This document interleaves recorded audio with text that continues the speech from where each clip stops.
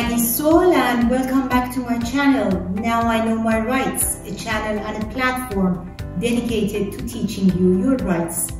Today's presentation is about the top 10 facts you should know about road rage. A recent segment on ABC describes road rage as an American epidemic with dire consequences. AAA reports over 1,500 cases of road rage every single year. And as shocking as it might seem, in all these cases, in about 37% of these, a gun is used.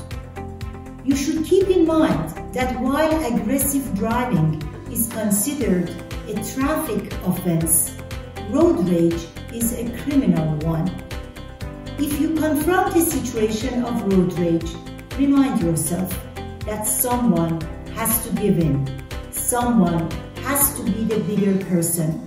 And it's more important to reach your destination safely than teaching someone a lesson. Without any further ado, let's start today's presentation. The top 10 facts you should know about road rage. The following presentation is an overview of things everyone should know about road rage. 1. What is road rage? Road rage is an aggressive conduct that occurs between drivers on a roadway, street, or highway, which may start off with rude gestures of hand and face, including yelling, but quickly escalates to a conduct that injures or attempts to injure another person. The term road rage originated in Los Angeles during the late 1980s when some frustrated drivers started shooting at each other in the freeways. 2. What is the legal definition of road rage? Each state has its own laws and regulations pertaining to road rage. Almost every state considers road rage a crime. If you are not sure about your own state, check its DMV website or just Google road rage online. The following are examples of road rage: yelling obscenities, using rude gestures, driving in a dangerous or threatening manner, hitting another car with your car, running other drivers off the road, getting out of your car and physically confronting another, inciting the passengers in your car to fight another person, using any kind of weapon to inflict harm to another person or property, passing on the right, passing in emergency lanes or turn lanes, tailgating, hard braking in front of the following vehicle, failing to yield, or disregarding traffic signals and signs. All of these are examples of a conduct that would result in road rage. 3. What is the difference between aggressive driving and road rage? It's important for drivers to understand that there is a fundamental legal difference between aggressive driving and road rage. Many people drive aggressively at some point or another. They may speed, follow other drivers too closely, and ignore traffic signs. These actions are irrational and can be dangerous, but it's done without meaning to upset others. It will often result in traffic offense charges. You pay a fine, you get a point or two on your driving record, and that would be the consequence for aggressive driving. On the other hand, road rage is considered a criminal offense because a driver engaging in this kind of conduct has the intent to cause harm. 4. California road rage crimes. Road rage can lead to a number of criminal offenses, both misdemeanors and felonies, which can result in a county jail or state prison sentence, hefty fines, and worst of all, a permanent criminal record. The following crimes typically arise from road rage incidents: assault.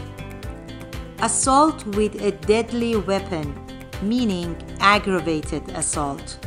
Battery, meaning using an unlawful use of force.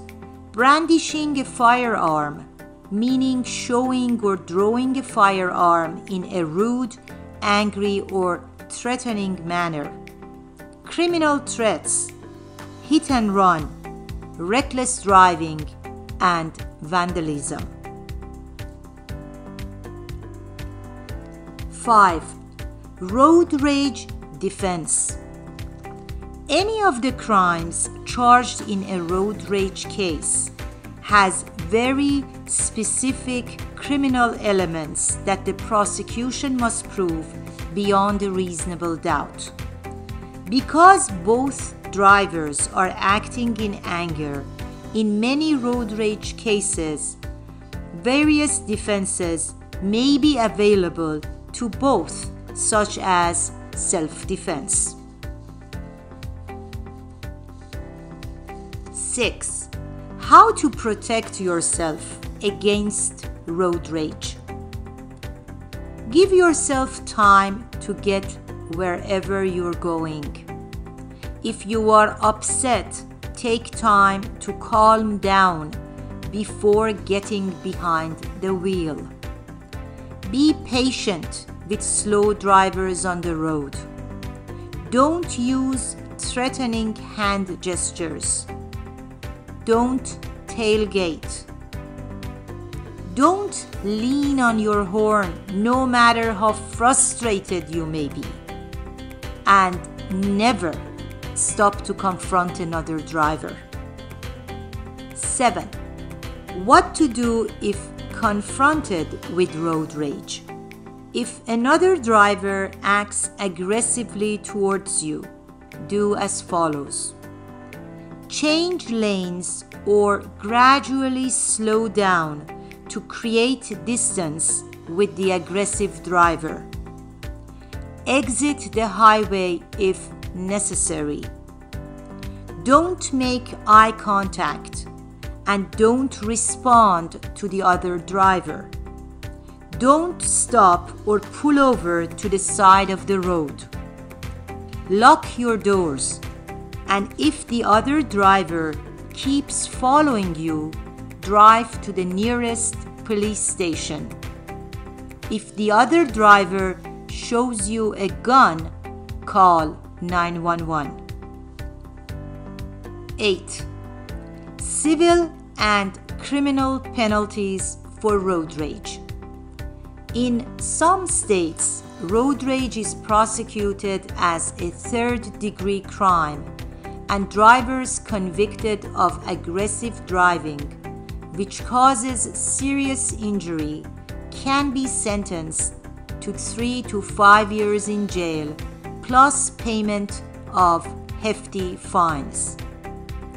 Beyond criminal liability, a driver in a road rage could face civil charges and can be ordered to pay damages caused by the reckless driving, such as reimbursement of medical expenses, lost income, loss of earning capacity, as well as compensation for pain and suffering. 9. Is punitive damages awarded in road rage cases? Road rage is an intentional act.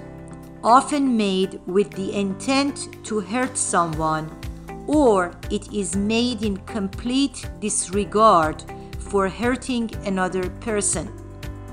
Courts try to discourage this kind of conduct, and punitive damages could be a way to punish the defendant for the act of road rage. 10. Does insurance cover road rage incidents? The short answer is that insurance almost never covers a road rage incident. Even where the perpetrator has ample auto insurance coverage, the policy will not cover damages and injuries suffered by another driver as a result of intentionally violent actions taken by the insured. Even though the issue of coverage depends on the precise language in the policy, typically all policies limit coverage to injuries that result from the insured's operation of the insured car, and thus, once the insured exits the car and gets into a physical altercation, he is no longer operating a car. Secondly, almost all auto policies contain a coverage exclusion for intentional acts such as assault. Other potential sources of insurance, such as the perpetrator's homeowner's insurance and the victim's own auto insurance policy, have the same exclusions. Bottom line, as we see fairly regularly on the news, some drivers take road rage to the next level and provoke a physical confrontation that may lead to serious injuries or even death. If you are confronted with such a sad situation, don't challenge an aggressive driver. It's more a sign of strength than weakness to let it go.